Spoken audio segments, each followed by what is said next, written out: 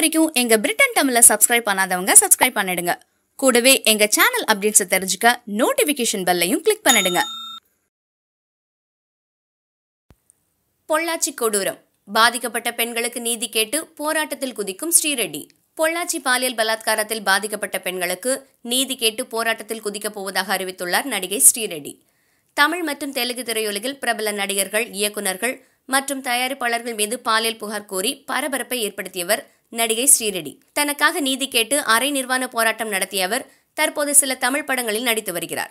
தொடர்ந்து சமூக வலைதளங்களில் பதிவுகள் வெளியிட்டு வரும் அவர் தமிழகம் முழுவதும் பெரும் அதிர்வலையை ஏற்படுத்தியுள்ள பொள்ளாச்சி பாலியல் பலாத்காரம் தொடர்பாக புதிய வீடியோ ஒன்றை வெளியிட்டுள்ளார்.